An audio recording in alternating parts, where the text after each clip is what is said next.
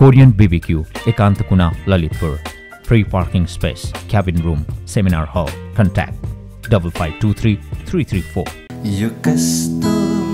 प्रीत बस्यो पहिलो नजरमा सायद तिमी नै थिएछौ हजारौं हजारमा गडाहरुले चाहिँ अब टुक भइराछ त माइन्ड गर्दैन विकासको किलकिले छैन भन्छ का हो किलकिले छैन भन्छ हैन किलकिले भनेको मतलब यस्तो एक्जाम्पल मैले दिनु खोजेको उसको घाँटीमा के पनि कुरा अडिँदैन जस्तो सुकै भन्नु नहुने कुरा मैले उसलाई भने नि उसले नभन्नु भनेको छैन उसले भन्छै भन्छ त्यो चाहिँ उसले चाहिँ मन पराउने रक्सी चाहिँ लोकल हो लोकल भने चाहिँ त्यसो नभन्दा भएन नि सुरजले रक्सी खान्छ भन्दिन भएन नि इन्डाइरेक्ट रूपमा भन्दैछ मिलाएर है त लोकल रक्सी चाहिँ मेरो फेभरेट गाउँ पुगेपछि अरू आज पनि आइरहेछ घरबाट लोकल उसको एकदम फेभरेट हो क्या मनको सागो तरिसके तिमीसम्म आउन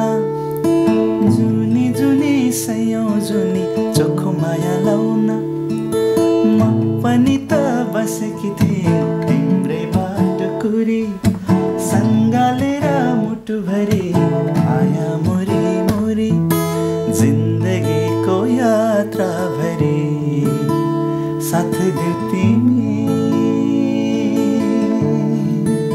मेरो अनलाइन टिभी विकासजी सुरजजी दुवैजनालाई स्वागत छ धन्यवाद आज दुईजनाको मैले इन्ट्रोडक्सन गराउन पनि सकिनँ इन्ट्रोमा आफू पनि अस्वस्थ भएको भएर जरुरत पनि नपर्ला सायद त्यो नेसेसरी पनि होइन र दुवैजनालाई गीतको लागि धेरै धेरै बधाई धन्यवाद धेरै धेरै धन्यवाद छ हजुर गीत अब उहाँको कम्पोजिसन तपाईँको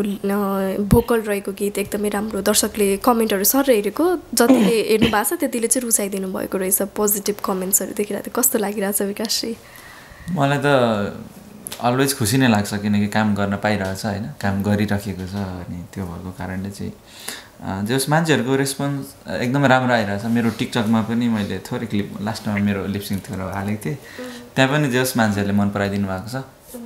अनि एकदम खुसी छु म त हाम्रो सुरजजीलाई चाहिँ मिडियामा अलिक कम देखिने हो अब विकासजीलाई त मैले हुन त के अरे इन्टरभ्यूभन्दा बाहेक पनि यताउति कहिले काहीँ देखभेट भइरहेको होला सुरजजीलाई चाहिँ भोइस अफ नेपालमा देखेपछि सायद आजै होला रियलमा देखेको हो अनि के मिडियामा पनि त्यति धेरै नदेखेको हो कि होइन त्यो बिचमा पनि थुप्रैचोटि म इन्टरभ्यूहरू अनि तपाईँको अरू अरू सोसियल मिडियामा पनि आइरहेको हुन्थेँ तर अहिले चाहिँ अलिकति कम हो है प्राय भित्रै बसेर कामहरू गरेँ पुरानो आइडी बिग्रियो नि त तिम्रो होइन त्यो नि आइडी पेजहरू सबै ह्याक पनि भयो अनि अलिकति त्यो सस्टेन्स जस्तो भयो तर कामहरू चाहिँ भइरहेको छ म्युजिकल्ली तर बाहिर सोसियल मिडियामा चाहिँ अलिक खासै नदेखिएको र यो गीत पनि अब आफैमा एउटा राम्रो सिङ्गर हुनुहुन्छ तर कम्पोजिसन मात्रै गरिरहनु भएको छ फेरि गीत गाउन यता दिनुहुन्छ त्यसको रिजन चाहिँ यसको रिजन खासमा चाहिँ हाम्रो प्रड्युसर साहब हो कस्तो भन्दा हाम्रो त सहकार्य धेरैचोटि कतिवटा हामीले गरिसकेको छौँ अनि एज अ कम्पोजर म अनि as a singer as a actor विकासले धेरैवटा हामीले मतलब मिलेर गरिसकेको छौँ कोलाबोरेसनहरू तर यो गीत चाहिँ यो जुन यो कस्तो प्रीत भन्ने गीत चाहिँ उहाँ दाइसँग जससँग हामीले गरेर चाहिँ मनी खालिङ हुनुहुन्छ उहाँ चाहिँ युएसबाट हुनुहुन्छ होइन अनि उहाँसँग चाहिँ हाम्रो पहिलो सहकार्य रहेको छ क्या अनि यो गर्दाखेरि चाहिँ उहाँको शब्द हो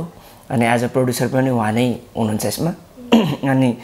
गीतको सिलसिलामा चाहिँ मैले कम्पोज गरेर चाहिँ अनि विकासले गाउने भन्ने हाम्रो सल्लाहमा नै हामीले अनि अडियो बनाएर त्यहाँदेखि भिडियोमा चाहिँ तर मैले खेलेको छु हजुर सो अब एक्सपिरियन्स अनुसार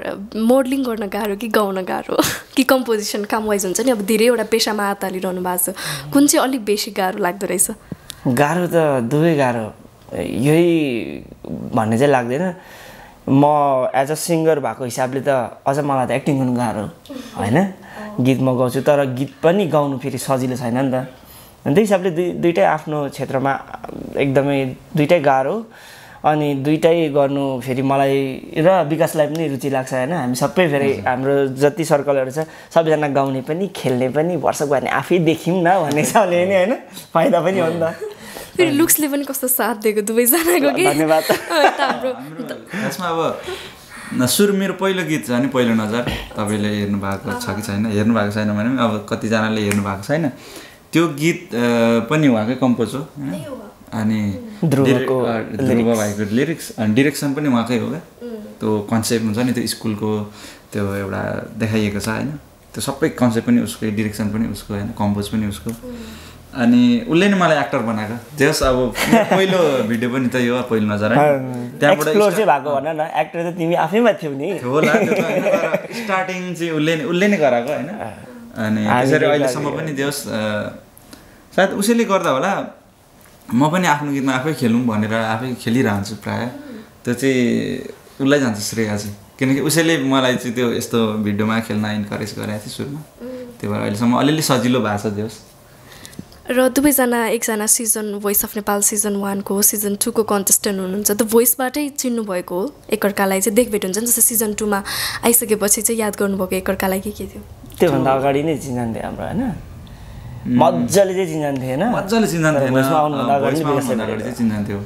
खासमा भोइसबाटै भनौँ न भोइस यता साथी सर्कलबाट जस्तै हाम्रो देवेश दाई हुन्छ देवेश दाईसँग म भर्खर सङ्गत गर्न थालेको थिएँ सुरुमा अनि दाईसँग म कभरहरू गर्थेँ दाईले ज्यामको लागि बोलाउनुहुन्छ होइन काम खाली टाइममा आऊ यसो ज्याम गर्नुपर्छ भन्नुहुन्छ अनि दाईकोमा जाँदाखेरि सुरज आइपुगेको थियो उसको फेरि बोल्ने त्यो बेला मेरो घाँटीको भोकल कर्डको प्रब्लम भएर म पुरै लाटा मात्र क्या उसको त्यतिखेर भेटेको हो सुरजलाई आज भेटियो भन्दै म फर्केको थिएँ कि बिग फ्यान दाई भन्दै गइसक्यो हो दाई त भनेन होला मैले तर त्यस सुरज भनौँ त म चिन्छु मजाले ब्रोलाई भनेर होइन आज सुरजलाई भेटेँ भन्दै फर्केको थिएँ कि उसले फेरि सानसानो किसाहरू पनि क्या रमाइलो इन्ट्रेस्टिङ पाराले भन्छ कि तर त्यस्तो साह्रो पनि होइन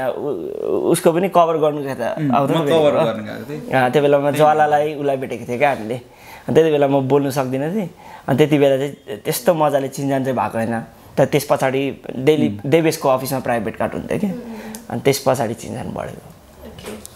यो गीत थोरै सुनौ त्यसपछि फेरि कुरा अगाडि बढाउँला उहाँ गिटारिस्ट पनि एकदमै राम्रो होइन त्यस्तो राम्रो होइन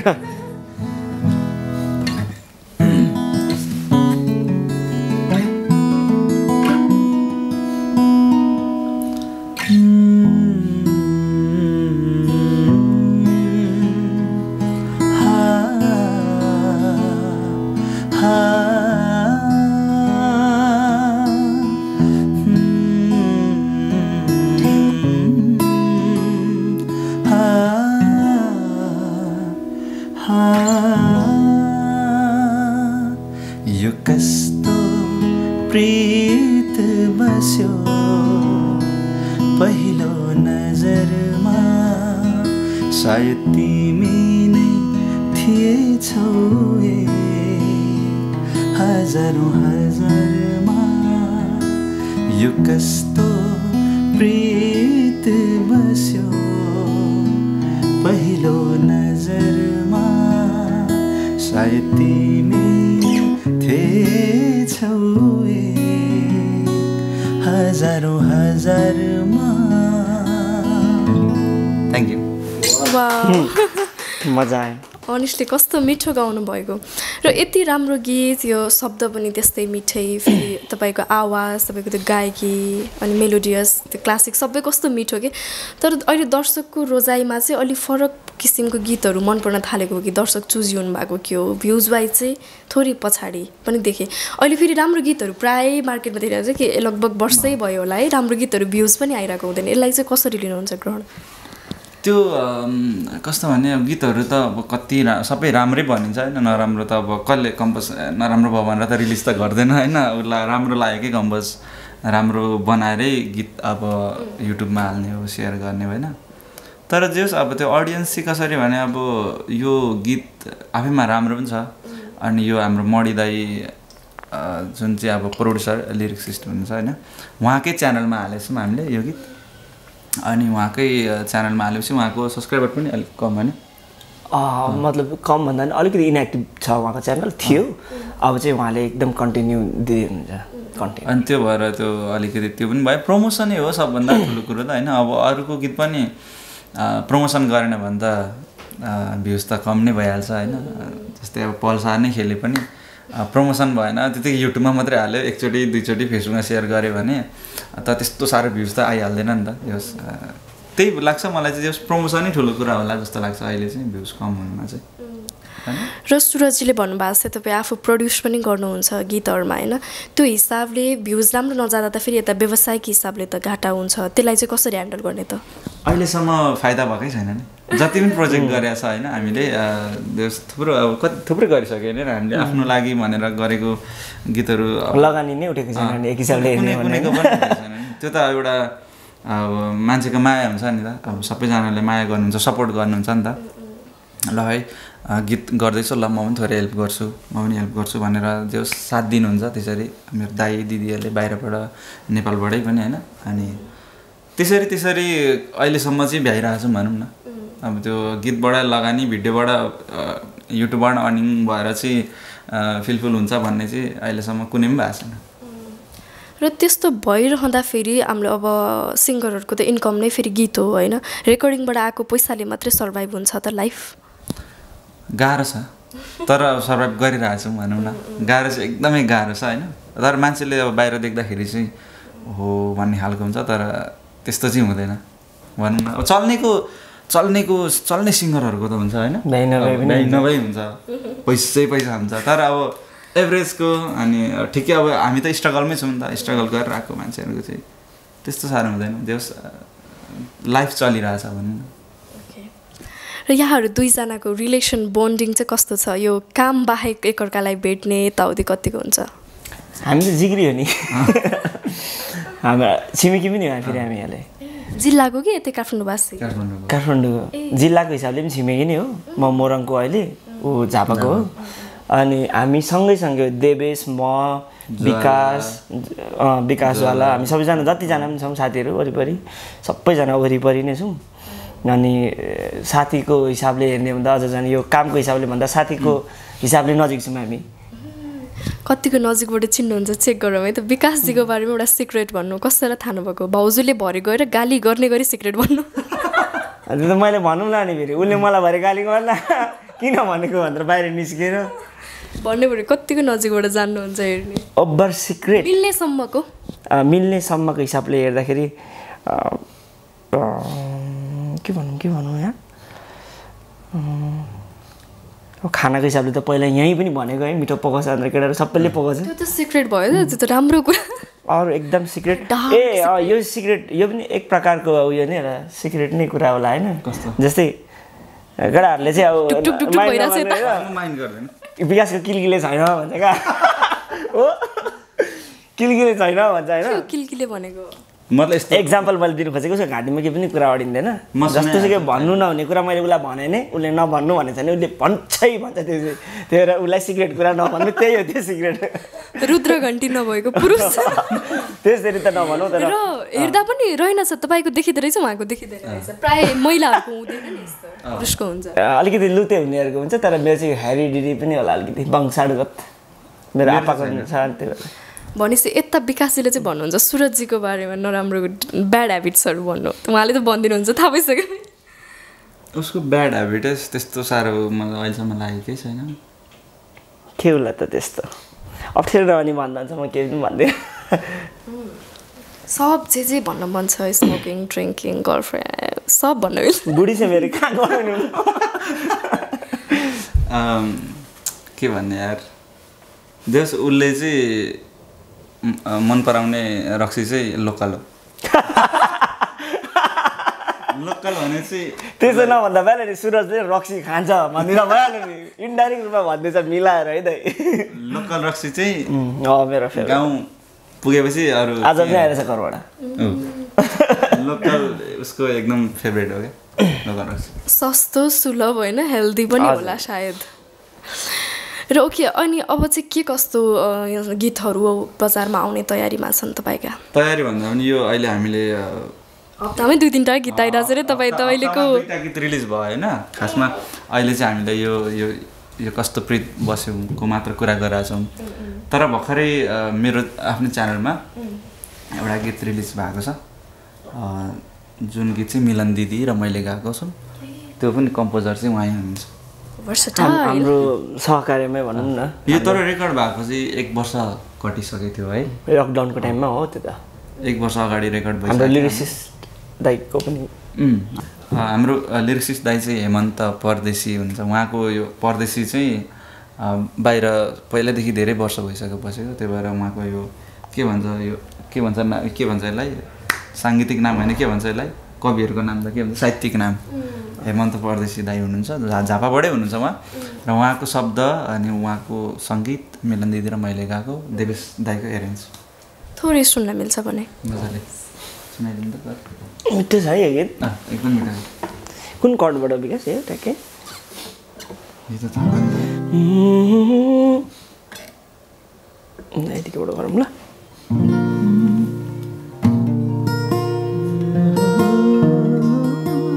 अलिकति लो किन आइगयो अझै लो एक लो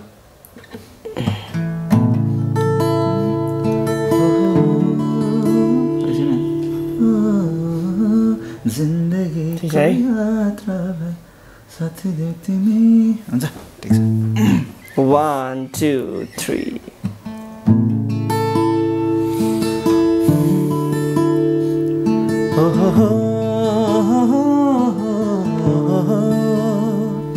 ra ra ra ra ra ra ra जिन्दगीको यात्रा भरि साथ देऊ तिमी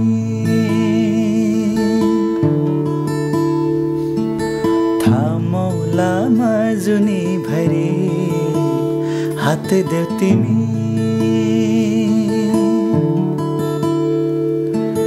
मृत्युलाई नि जितौलामा साथ देऊ तिमी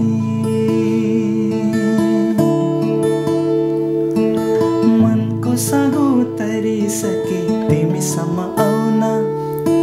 जुनी जुनी सयौं जुनी चोखो माया लाउन म पनि त बसेकी थिएँ तिम्रै बाटो कुरी सँगालेर मुटुभरि आया मोरी मोरी जिन्दगीको यात्रा भरि साथ देऊ तिमी ओहो ला रा रा रा रा रा रा वाउ एकदमै मिठो र विकास दा यता अब गीत सङ्गीततिर त एक्टिभ हुनु नै हुन्छ एकदमै खतरा सिङ्गर नो डाउट होइन यता देशको जे हाल भइरहेछ नि त्यतातिर चाहिँ कतिको अपडेट हुनुहुन्छ एकदमै म अपडेटेड छु किनकि हेरिरहेको छु अहिले जुन चाहिँ यहाँ कोशी प्रदेश यसै विषयमा तपाईँको चाहिँ पोइन्ट अफ भ्यू सोध्न खोजिरहेको थिएँ मैले अब सेम कास्टको पनि हुनुभयो उतैको पनि हुनुभयो कोशी प्रदेश भन्नाले यो लिम्बूको मात्र होइन नि त सेम कास्ट नभनौँ उतैको पनि सो तपाईँको पोइन्ट अफ भ्यू चाहिँ के छ कोशी प्रदेश नामाकरण खारेज गर्नुपर्छ कि के छ एकदम मजाले खारेज गर्नुपर्छ र अस्तिको आन्दोलनमा म सहभागी हुन चाहिँ सकिनँ फेरि मेरो त्यो बेबी अब स्कुलको त्यो अन्य घराइसी कामले गर्दाखेरि 2 बजी थियो आउनु भ्याएन तर मेरो एकदम साथ सपोर्ट छ होइन त्यो कुरामा अनि देउस मलाई पनि हाम्रो आफ्नो पहिचानकै हुन्छ नि जुन चाहिँ अब हिस्ट्री पहिलादेखि आएको छ होइन त्यो नाम नै मलाई पनि सही लागेको छ कोशी प्रदेश खारेज हुनैपर्छ तर कतिपयको मलाई त ठ्याक्कै प्रपर थाहा छैन तर कतिपयको मैले कमेन्ट्सहरू देखेको थिएँ कि कोशी प्रदेश त कुनै पनि जातमा पनि राखेको छैन नि त नाम कोशी भन्ने बित्तिकै अब ब्राह्मण क्षेत्रीलाई सपोर्ट गरिराखेको पनि होइन सो किरात राख्दाखेरि ब्राह्मण क्षेत्री रिसाउँछन् रे कोशी नै ठिक छ भन्ने पनि एक हिसाबको हुनुहुँदो रहेछ जनताहरू त्यो चाहिँ खासमा होइन कोशी पनि कस्तो खालको भने अब त्यो त्यहाँ पनि एउटा त्यो कोशीसँग पनि हाम्रो छन्दी छ सभ्यता छ पहिलादेखिको जोडेर आएको त छौँ तर पनि अब हामी त मूलवासी हो नि त त्यहाँको भन्ने खालको चाहिँ अब हामीले जुन पढिआएको सुनिआएको पहिलादेखि बाबुबाजेले भन्ने आउँदाखेरिदेखिको लिएर चाहिँ त्यो भएर चाहिँ मलाई जे होस् कोशी त एउटा नदीको नाम मात्रै त कोशी मात्रै नदी छैन नि त त्यहाँ पूर्वमा होइन अन्य अझै धेरै पनि छन् नदीहरू सो त्यो भएको कारणले चाहिँ एउटा नदीको नाममा मात्र किन हाम्रो पहिचान जुन चाहिँ अब यो के भन्छ यो सयौं हजारौं वर्ष छ नि त हाम्रो जे होस् हाम्रो अब यो किराँतीहरूको सभ्यता चाहिँ अब यो अहिलेको हाम्रो यो साल छ नि योभन्दा धेरै अगाडि छ नि त हाम्रो त 5000 कटिसकेको छ अहिले 2000 मात्रै हुँदैछ विक्रमसम्म चाहिँ होइन त्यो भएर चाहिँ त्यति साह्रो पुरानो कुराहरू त्यति थाहा छैन मलाई तर देउस मलाई चाहिँ अब मलाई पनि मन पर्दैन भनौँ न पूर्वेली भएको कारणले होला सायद किराँती भएकै कारणले होला होइन त्यो भएर कोशी भन्दा हाम्रो किराँती नै ठिक छ र सम्भावना चाहिँ के कतिको होला त अब हुन त विरोध त भइरहेको छ तर यतापट्टिबाट विपरीत पक्षबाट फेरि खासै त्यतातिर ध्यान आकर्षण नभएको पो हो कि होइन ब्याक टु ब्याक आन्दोलन भइरहँदाखेरि पनि सम्भावना त अब छैन होला सायद अब माथि टाउके जुन अब ठुल्ठुलो नेताहरू हुनुहुन्छ नि अब उहाँहरू नै नमानिसकेपछि अब गर्ने नि उहाँहरूले हो उहाँहरूले होइन तर हामीले त एउटा आवाज उठाउने हो अब आवाज उठाउँदा पनि अब आवाज उठेन हाम्रो दबाई राख्यो भने त अब त्यो हामीले के भन्ने र त्यसमा अब रगत खोला बग्ला के होला मान्छे मर्ला अब एकजना त मरिसक्नु भयो होइन अब त्यो देखा जाएपछि कुरा अब सबै कुरा त मलाई पनि थाहा हुँदैन त्यति साह्रो देउस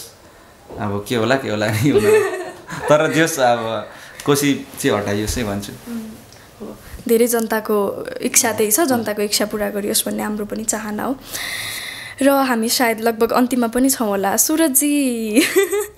गीत कम गाउन थाल्नु भएको आजकल म त कम्पोजिसन देखिरहेछु मैले पनि गाइरहेको छु अनि प्रत्येक अहिले लास्ट टाइम म 1 महिना जस्तो अगाडि मैले एउटा सेलो गीत गरेको थिएँ हिट भएन अनि बाहिर देखिएन भने चाहिँ हराएको भन्ने चलन छ नि त तर हामीले गरिरहेछौँ अनि अझै पनि अब त्यस पछाडिको अर्को नेक्स्ट प्रोजेक्ट पनि मेरो आउँदैछ गीत गाइरहेको हुन्छु म अनि मसँग जो अलिकति नजिक म्युचुअल हुनुहुन्छ उहाँहरूलाई मात्र मेरो अपडेट थाहा हुन्छ त्यो बाहेक अलिकति अब माथि ट्रेन्डिङमै आउने हिसाबको त हामीले कुनै त्यस्तो गरेको छैन त्यो हिसाबले गर्दाखेरि पनि होला त्यो हराएको जस्तो देख्ने गाइरहेको हुन्छु म र त्यति बेला भोइसको बेलामा याद गर्दाखेरि के कति कमेन्ट्स तपाईँको भिडियोको तल हुन्थ्यो कि कस्तो ह्यान्डसम भन्दै कि आज मैले रियलमा देख्दाखेरि पनि अझै धेरै ह्यान्डसम हुँदो रहेछ अब मोडलिङतिर चाहिँ के छ अब प्रपरली नै लाग्ने सोचिरहनु भएको छ कि त्यस्तो प्रपर यसमै लागि पर्ने भन्ने छैन खासमा मेरो मेन सिद्धान्त भनेको एउटा राम्रो गायक हुने नै हो मलाई अझै पनि गायक भनेर चिनियोस् जस्तो लाग्छ अझै पनि सुरज तामाङ को हो भन्दा चाहिँ गायक हो अनि त्यही हिसाबले मलाई तर डिरेक्टर भनेर धेरै चिन्छ किनकि उसले डिरेक्सन पनि थुप्रो गीत गरिसक्यो अनि अहिले एरेन्जर पनि हो म आफै एरेन्ज गर्नुहुन्छ सबै यताको पैसा उताको पैसा जम्मा पारेर ब्याङ्क एकाउन्ट थामिसक्यो होइन गाएर मात्र अन्त खोइ त्यसले नि गाउनु बोलाउँदैन त्यो हिसाबले कि बा यसले आफै गीत बनाउँछ के यसलाई दिनु भनेर नबोलाएको हो कि अनि मतलब जस मनपर्छ अनि जुनमा चासो छ त्योको एउटा अवसर आउँदाखेरि गरौँ न भन्दा चाहिँ गर्ने हो तर मनैदेखि चाहिँ म गीतै गाउनुमा रुचि गर्ने मान्छे हो त्यही भएर त्यो एज अ एक्टिङ भन्नुभयो नि त त्यो हिसाबले आफूलाई सुइटेबल हुन्छ र मेरो पर्सनालिटी जुन एउटा मेरो क्यारेक्टरले त्यो चिजलाई पुरा गर्नु सक्छ भने चाहिँ खेल्छु भिडियो पनि खेल्छु म उहाँको डिरेक्सन चाहिँ राम्रो भइरहेछ खासमा किनकि मलाई अब कति प्रोड्युसरहरूबाट आउँछ गीतहरू आउँछ होइन अनि गीत बनिसकेपछि भिडियो चाहिँ सुरजलाई दिनुपर्छ है भनेर भन्ने खाले कुराहरू आउँछ क्या त्यो भएको कारणले चाहिँ उसको अब कन्सेप्ट पनि आफै लेख्ने हो अनि डिरेक्सन पनि आफै गर्ने हो तालबाट पनि आफै खेल्ने पनि आफै उसको गीतमै खेलिदिइहालेँ अनि उसको गीतमा पनि मैले खेलेको छु पहिला कुरा सुरजजीको गोजी मोटै हुन सक्ने सम्भावना मैले देखिरहेको छु व्यवसाय पनि छ उसको व्यवसाय छ एरेन्ज गर्छ डिरेक्सन होइन अनि गीत गाउँछ मोडलिङ सबै कारणमै पैसा ब्याङ्क एकाउन्ट नम्बर के स्क्यानर पठाइदिउँ सर मेरो मजाले फोन बोकेको छैन ठिक छ यहाँहरूलाई धेरै धेरै धन्यवाद समयको लागि र मैले सायद राम्रोसँग इन्टरभ्यू लिन पनि सकिनँ होला मेरो आज अलिकति स्वास्थ्य पनि प्रब्लमले गर्दाखेरि त्यसको लागि एक्सट्रिमली सरी यहाँहरूलाई जाँदा के भन्नु छ सर्वप्रथम त हजुरलाई पनि शीघ्र स्वास्थ्य लाभको एकदमै धेरै कामना छ र जस सबैजनाले अब माया गरिदिनु होला होइन अब दुःख गरिरहेको छौँ हामी हटेका छैनौँ पछाडि लागि परिरहेको छौँ म्युजिकहरू आएन भन्नुहुन्छ क्या किनकि मैले भ्लगहरू गरेर हुन्छु मेरो वाइफसँग होइन अनि त्यहाँ चाहिँ कति ब्लग गरेको गीत निकाल भन्ने खालको कमेन्ट आइरहेको हुन्छ अनि उहाँहरू कृपया हेरिदिनु होला होइन सर्च गर्नु होला न्यु सङ भनेर आइरहेको हुन्छ तर अब त्यही हो हिट चाहिँ भएको छैन होइन अनि एक दिन त होला नि त जस काम चाहिँ गरिरहेको छौँ त्यही हो सबैजनाले मन पराइदिनु होला हेरिदिनु होला राम्रो लाग्यो भने राम्रो छ भने नराम्रो छ लाग्यो भने देव सुधार भनेर कमेन्ट गरिदिनु होला भन्न चाहन्छु हजुर सेम मेरो पनि भनाइ त्यही रहेको छ भनाइ त्यही रहेको छ हामी हराएको छैन दुःख गरिरहेको छौँ स्ट्रगल गरिरहेको छौँ म्युजिक फिल्डमै हामीले केही गरि नै रहेछौँ जस हामीले गरेको कामलाई पनि यसो यसरी निहालिदिनु होला होइन अनि के कस्तोलाई चाहिँ प्रतिक्रिया चाहिन्छ र अहिलेको लागि चाहिँ अनि जस अहिले हेरिरहनु हुने दर्शक श्रोता जतिजना अनि हाम्रो यता अहिले तपाईँहरू टिम दाई तपाईँलाई मेरो बहिनी नै होला तपाईँ त होइन बहिनी जस तपाईँलाई अहिले बिसन्चो छ भनेर भन्दा नि यसरी बिचरा हामीलाई पर्खिदिएरै गरिदिनु भयो है त्यसको लागि धेरै धेरै धन्यवाद अनि विश्व दाईलाई पनि हामीले यहाँबाट सम्झिरहेछौँ दाईलाई आज भेट भएन दाई चाहिँ अहिले बाहिर हुनुहुँदो रहेछ जस थ्याङ्क यू सो मच तपाईँहरूलाई पनि धेरै धेरै धन्यवाद मणि दाईलाई पनि सम्झौँ यहीँबाट दाईलाई हामीले अघिबाट सम्झिरहेको छौँ के गर्नु दाई नहुनु भए पनि दाईको बदलीमा हामी आइरहेका छौँ हेमन्त दाईलाई पनि सम्झौँ हजुर देवेश दाईलाई पनि सम्झौँ होइन नाम लिस्ट पठाइदिनु म हालिदिउँला बरु डिस्क्रिप्सनमा सबैजनालाई सम्झिरहेको छौँ धेरै धेरै धन्यवाद तपाईँहरूलाई अनि मेरो अघि मिलनदी र मैले गाएको गीतमा चाहिँ मोडलिङ चाहिँ छुट्टै दुईजनाले गर्नुभएको छ सीमा छेत्री र क्रिस गुरुङ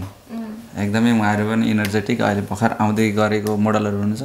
एकदमै राम्रो एक्टिङ गरिदिनु भएको छ कृपया गएर मेरो च्यानलमा हेरिदिनु होला र मोडी दाईको च्यानलमा अर्को गीत छ यो कस्तो प्रिय त्यो पनि हेरिदिनु होला